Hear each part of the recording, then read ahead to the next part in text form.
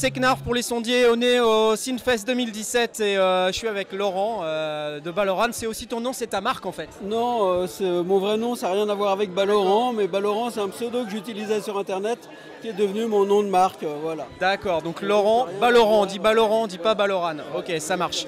Alors aujourd'hui, on est avec toi parce que tu viens avec un appareil absolument incroyable, qui a l'air incroyable en tout cas. Il s'appelle The River, c'est ça? Oui, exactement. Donc c'est un synthé multitimbral analogique. Exactement. Donc à la base, si je peux raconter très rapidement l'histoire, c'est-à-dire que moi je suis tombé amoureux de tous les instruments Moog quand j'étais assez jeune, on va dire, donc ça fait très très longtemps. Et dernièrement, en travaillant sur un des Moog, je me suis dit, bah tiens, finalement ça serait sympa, sur la base de cette idée-là, de le rendre polyphonique. Et comme mon métier est aussi de faire de l'informatique, ça m'a permis effectivement de gérer à peu près tous les signaux qui me permettent de faire jouer ensemble 8 synthétiseurs. D'accord. Donc à l'intérieur, là, on peut dire qu'il y a 8 ce qu'on appelle Moog Source, d'accord, et sur lequel j'ai greffé pas mal de signaux numériques pour le pilotage, tout en gardant la technologie complètement analogique. Donc ce sont des VCO, des VCF discrets. C'est vraiment une carte de base. Des composants discrets et tout. Oui, il y a un CMS, mais il y a du traversant et c'est une vraie technologie. Ce n'est pas des DCO par exemple, j'ai rien contre les DCO, mais ce sont des vrais VCO. Donc je compense en temps réel toutes les dérives pour avoir un instrument qui permet de jouer en polyphonie. Voilà. Donc tu as une façade qui est complètement avec des contrôles numériques. Voilà, c'est un contrôle numérique, mais pareil, je suis assez sensible au fait que dans les contrôles numériques, j'aime bien que ça ait exactement le même toucher qu'un contrôle analogique. Donc j'ai augmenté la résolution de tous ces contrôles pour qu'on ait vraiment quelque chose de très fluide à l'usage et que les gens ne soient pas perturbés, qu'ils aient l'impression d'avoir un véritable analogique sous la main, ce qui est le cas. Alors tu fais pas que The River, tu fais aussi The Tricot, j'ai vu sur ton site. The Tricot, c'est bon, pour la petite histoire, c'est un morceau de The River, c'est-à-dire qu'ici on a l'équivalent d'un The Tricot, d'accord, et j'ai conçu The Tricot pour The River. Mais le The Tricot tout seul est un module intéressant, d'accord, c'est un tricot russe analogique, et donc il m'a permis aussi de financer The River, c'est-à-dire la vente de The Tricot a été aussi un élément pour propulser, je dirais, ma structure, quoi.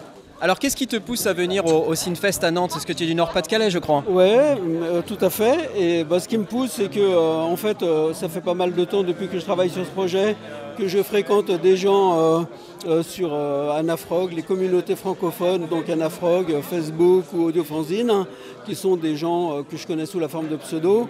Et grâce au Synthfest, ça m'a permis de mettre un visage et puis d'avoir plein de contacts avec des gens qui travaillent réellement dans ce milieu, puisque moi je suis quelque part une sorte d'amateur.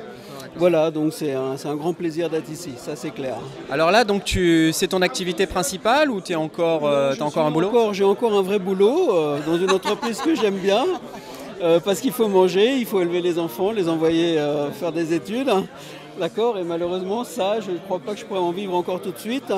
Mais l'objectif est effectivement peut-être de basculer avant la fin de l'année. J'ai déjà créé l'entreprise, je suis je dirais un non-salarié pour pouvoir créer mon matériel, mais pour pouvoir accéder à ce genre de techno, il y a un moment où on est obligé de devenir une entreprise pour pouvoir travailler avec des sous-traitants et tout ça. Et progressivement, s'il faut, j'aimerais bien migrer directement et ne vivre que de ça, quoi. En tout cas, quand on regarde The River, on n'est vraiment pas du tout face à un appareil qui a l'air d'un appareil d'amateur. Il a la gueule d'un vrai synthé. Et puis, j'ai vu quelques démos que tu as mis sur ton site et sur YouTube. Voilà, c'est du sérieux. J'ai adoré ce son Moog, j'ai adoré toutes ces machines, comme les machines que fabrique Knarf. Et mon objectif, c'était vraiment, même dans une interface plus moderne, plus facile à utiliser, etc., c'était vraiment de garder ce son. Et je crois qu'aujourd'hui, le challenge est réussi, c'est-à-dire que, il est capable d'avoir du gros son bien fat, bien classique.